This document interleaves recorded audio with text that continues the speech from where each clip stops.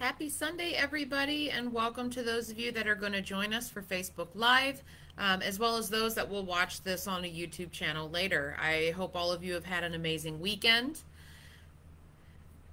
We are going to continue our journey through the story of David and Goliath. Now, it's a very short story, and I have received some questions already asking how or why I decided to break down David and Goliath into so many parts. After all, it's one chapter in the entire book of 1 Samuel.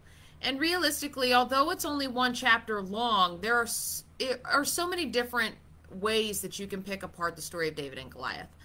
So doing it in smaller sections and even focusing on 10 verses at a time can sometimes really help dig into a deeper meaning and message. And that's what I'm hoping some of you have taken away from this journey. David and Goliath is that ultimate underdog Cinderella story. I love it because of that fact.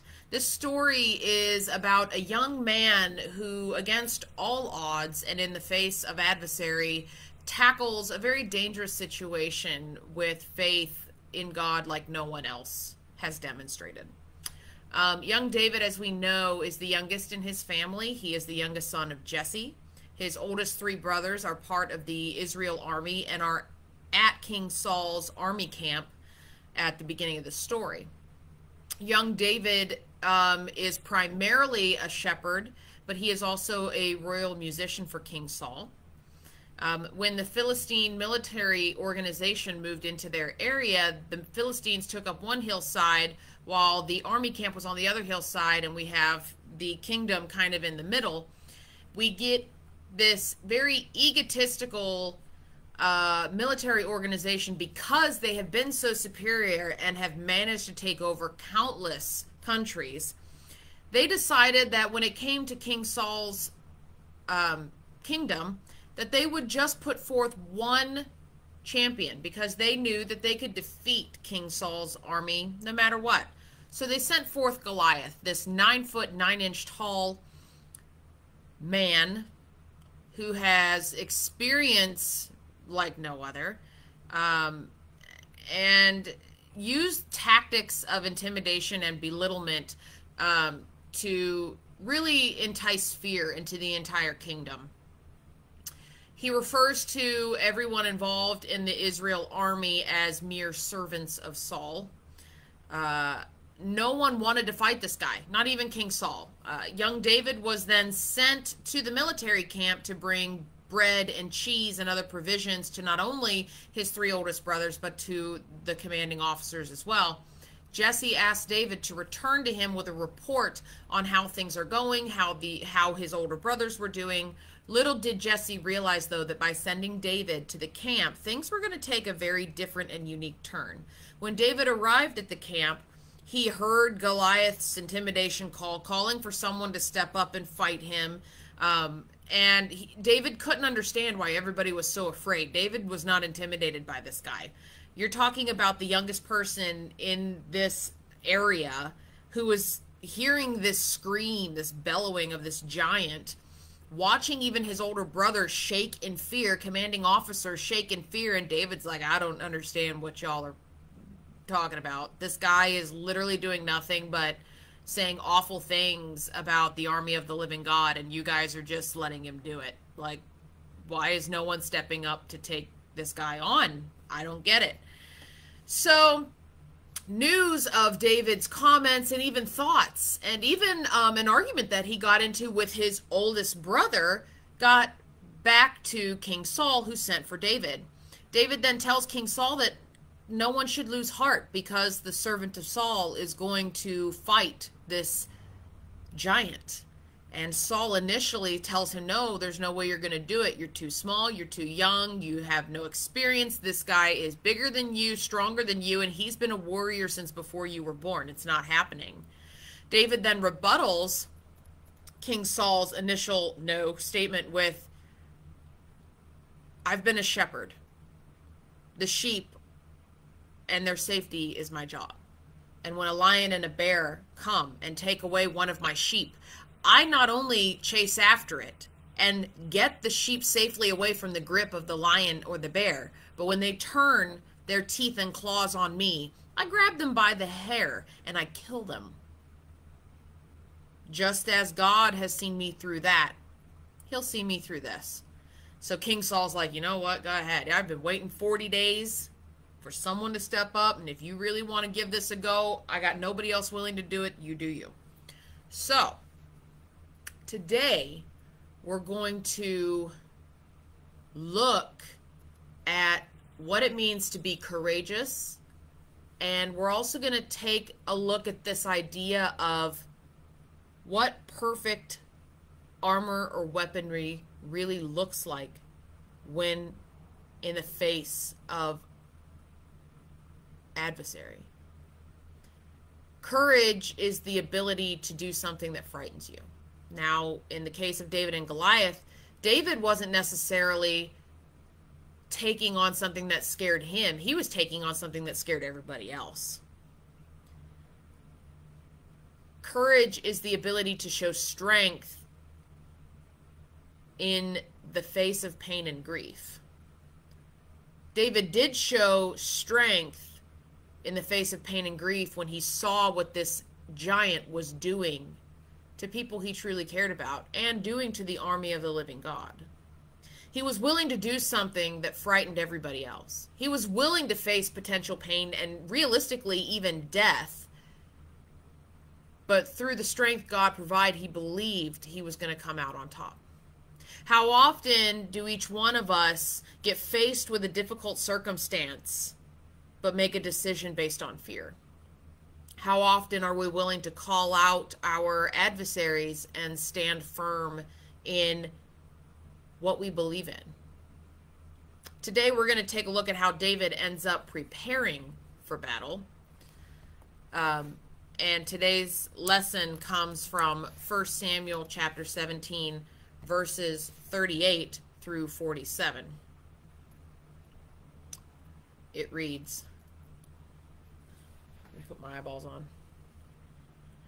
Then Saul dressed David in his own tunic. He put a coat of armor on him and a bronze helmet on his head.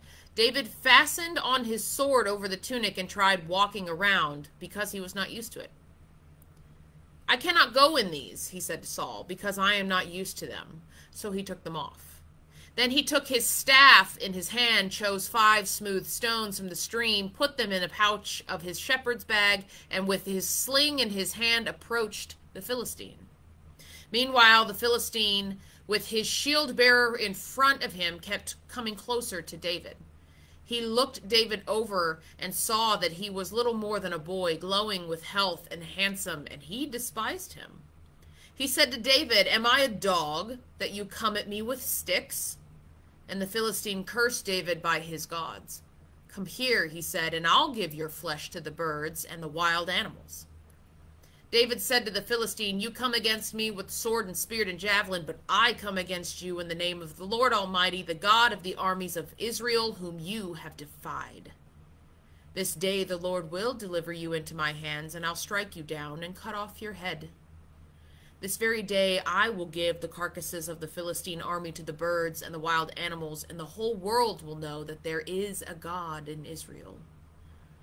All those gathered here will know that it is not by sword or spear that the Lord saves, for the battle is the Lord's, and he will give you into our hands."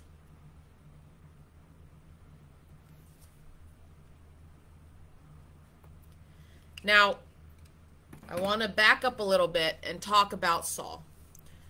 Saul, before he let David go to battle, had had many conversations with multiple people, his commanding officers, his folks that are in his army, and he had conversations with David about this battle.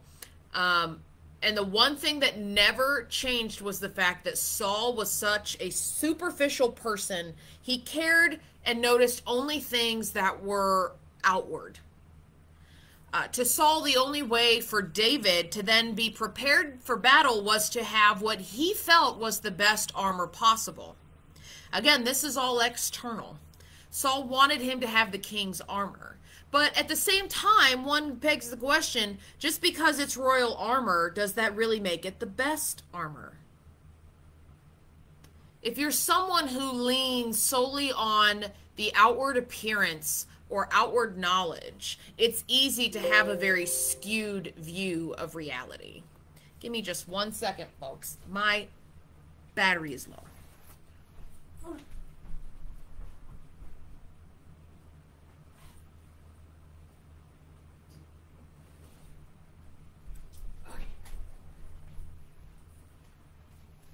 That moment you realize you should have checked your battery power before you get going.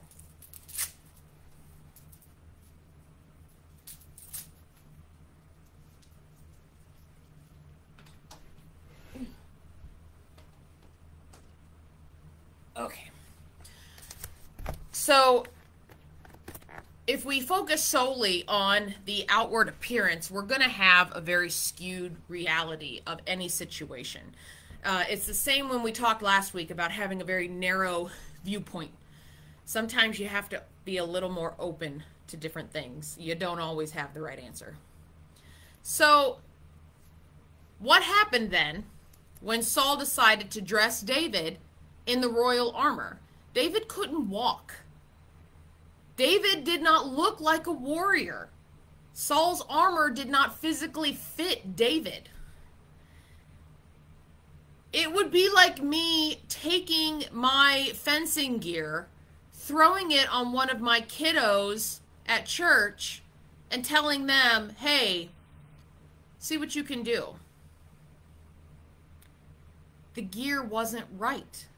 Not only did the armor not fit him physically, but there was this underlying element that the armor did not fit him in a spiritual sense either. No external armor would win this battle. No human ability to have a fight plan would win this battle. Only David knew and understand that he had to rely on God's strength and God's plan for battle to see him through this. And there's again, we need to quickly realize that we as human beings need to stop trying to do what I like to call the copycat method. And what I mean by that, the armor or the battle tactic that someone else uses to deal with a circumstance in their life may not always work for everyone else. But there is this ingrained idea amongst humanity that if we do something exactly like somebody else, we will be equally or more successful than that person in a situation. And it's an incorrect logic. Each one of us are made as individuals. And I know that I've got some friends that may be watching this that have a twin. And you may look like your twin. But you are still noticeably different from your twin. There is still something about you that is unique to you. We can use fingerprints as an example to that. There is still something about us that is unique. Not everything is going to work the same way for everyone. This idea that we can copy someone else is a thought of pride instead of faith. When we look to others for a path to take instead of looking to God, we're already setting ourselves up to not be as successful. God's work is never effectively done if it's used in a copycat method. Now, I want to plug in here a little disclaimer. As Christ followers, we are called to be as Christ-like as we can be. Now, does that mean that we copy everything Jesus did moment for moment? No. It means that we take the lessons taught to us and try to live them out in our own lives. I am called to a life of love, a life of service, a life of spiritual caregiving, a life of partnership. I am not called to impersonate someone else. I am called to be the me that was created to the best that I can be using the lessons that I have been given. In my 32 years on this planet, I'm very aware that I am still a very young adult. Yes, I'm in my 30s now, thank goodness for that, but I'm still a young adult. But even in my 32 years, I've seen my fair share of battles. I have had to make very difficult decisions or fight my way through circumstances.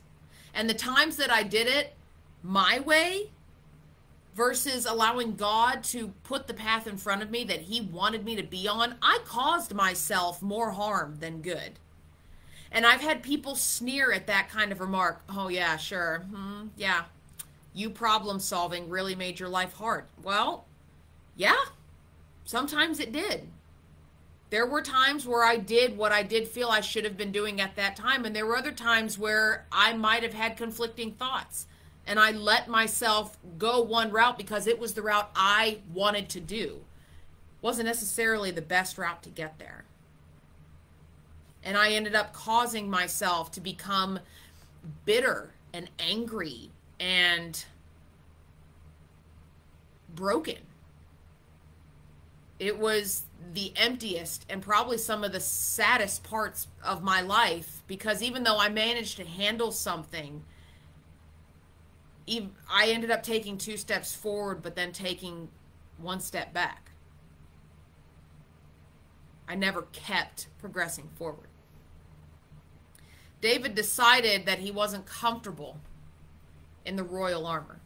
So instead, he decided to take Saul's armor off. The battlefield. Ask anyone in a martial art, ask anyone who studies historical European martial arts, ask anyone who studies any kind of combat sport. The battlefield, the competition arena is not the time to learn how to use a new weapon. You never go into something with a brand new piece of gear. It's not the time and place for it. By taking off Saul's armor, David was saying, this armor is not the right armor. I can't wear this. I'm going to trust in the armor that God has provided me. And how often do we find ourselves tempted to walk the line of flesh versus spiritual armor? Trying to sometimes use pieces of both instead of focusing one way or the other. It doesn't work that way either. God wants us to trust him in its entirety, to the fullest extent. And in order to do that, we have to be willing to give up this human nature to be control freaks and to dictate what God will do and when God will do it and to how we want it done. The first great decision David made was picking up the weapon that he was most comfortable with, which happened to be his staff and his sling. David was not egotistical when he chose to do this. David never once tried to hide the fact that he was primarily a shepherd. These are the battle tools that he had in his field of choice. He knew that he could function with a staff and a sling. He was not a member of the Israel army. He did not have the same training that they did. He did not have the experience in wearing the type of armor they had. This was where he had his power. The only thing he had to gather along his way were 5 stones from the stream. And notice how in our reading it actually described it as smooth stones. They didn't have to be sharp. David knew that a smooth stone was just as deadly as a stone with a sharp corner at this point. Because when struck at the right position, a smooth stone's going to do just as much damage as a stone with a sharp edge. David then approached Goliath with his sling in hand. Notice that pronoun, his sling in hand. This was not a brand new sling. This was not a sling that King Saul quickly had some blacksmith wield together for him. This was the sling, again, that he used before and was comfortable with. This is an interesting point to understand. As a society, we often try to construct new things or new weapons for what we might face in a new day or a new week ahead. We put effort into forming groups of counselors or crusaders. We put money into putting groups of people together, flying in experts, hiring personnel for situations. But the kicker is, the enemy will never be conquered at the hands of new and unused and untested weaponry. Okay? It's not gonna happen. David knew better than to rely on untested materials or new methods because he has worn and torn weapons and has come out victorious while bringing down the doubts of others. Goliath sees David approaching him, and with his normal attempts of intimidation and ridicule begins to mock David for his age, his choice of weapons, making fun of them, calling them sticks, and even attempted to curse David by his gods. Poor Goliath doesn't even realize that these gods are powerless next to the God that David served. For those that are not firm or steadfast in their relationship with God, the tactics that Goliath used would work. Had anyone else gone up to Goliath in the same manner of David and Goliath started mocking them, they would have cowered and ran away. But David understood that we can't forget that God is the one that's actually at work and we are merely the conduit. David announces that he comes in the name of the Lord Almighty by telling Goliath that no matter the amount of armor Goliath may have, no matter the weaponry that Goliath may have, the name of the Lord is stronger than Goliath. The righteous run to it and are safe. David demonstrates that he is no mere servant of Saul, as Goliath had claimed everyone to be. Instead, David is demonstrating that he is a representative of the living God. Only when we proclaim the name of God can we actually defeat that which is dark in our lives. Jesus demonstrates this exact same outlook with his disciples. David then refers to the Lord as the God of the armies of Israel. Notice how I said armies, the plural form. Seems odd. After all, there's only one army that Goliath can see, the Israeli army. But what about what is unseen? What about the invisible army of angels that are at God's command? David lets Goliath know that on this day the Lord will hand Goliath over to David. When we're in the midst of battle, it is not us that defeats the enemies. The Lord will deliver our enemies to us.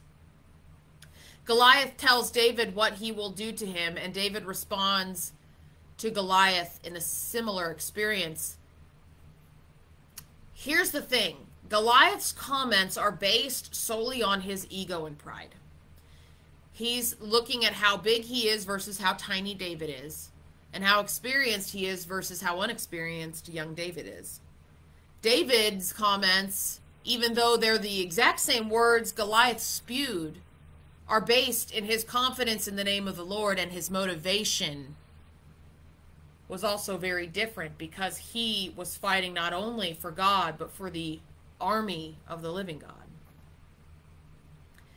David wants to demonstrate a very important message to his fellow Israelites, that God does not save by sword and spear. He who lives by the sword will die by the sword. The Lord does not save through the sword and the spear. This lesson traces back long lineage to the days of Moses and Joshua. It's been reminded in the days of Samuel and in the early days of Saul and Jonathan. But clearly the Israelites have a very short attention span and don't remember things, even though history continues to repeat itself. Human nature, I swear it's a thing. The Israelites need to be reminded that instead of investing in weapons of war, they should be investing their hearts into a relationship with God. The battle, after all, is the Lord's. What David is saying is, this is not my battle. I'm kind of like an errand boy for God. I'm just the conduit. God may use me to throw a stone, but God is the one that owns this battle. Imagine the kind of strength and peace each one of us would know if we were to have this tattooed on our hearts. This notion that the battles we face are not our battles, but they are God's battles. And if we were to let God do what God wants us to do, maybe we'd quit making our lives so hard. David started out by making a speech that sounded like he was speaking for himself, but ended up turning the speech around and speaking for a victory that would be for the entire people of Israel. We need to understand that whatever God does through us as individuals is not for our own personal gain or glory. If God is doing something through you, it is something that will benefit the entire body of Christ. This portion of the story of David and Goliath is nothing more than one giant ego check. David never spoke in a way that was holier than thou. He spoke truth in confidence of the Lord God, whom he knew would be victorious. We cause our own anxiety, turmoil, stress, anger when we forget to let God handle it. I will admit that I am a control freak. I not only see a situation about to happen, I'm already planning A. If path A doesn't work, I got B, C, D, E, and F. I've got so many different backup plans. That's how I operate. But I have had to learn some very humbling notions when it comes to how I decide to do things. Just because I can figure something out my own and fight through something on my own and do things in a way that works does not mean it was the way God wanted me to do it. Sometimes it's not my way. It's got to be Yahweh. Hopefully you all can move forward this next week, and in any circumstances you face, take a step back. How you react to it is on your shoulders.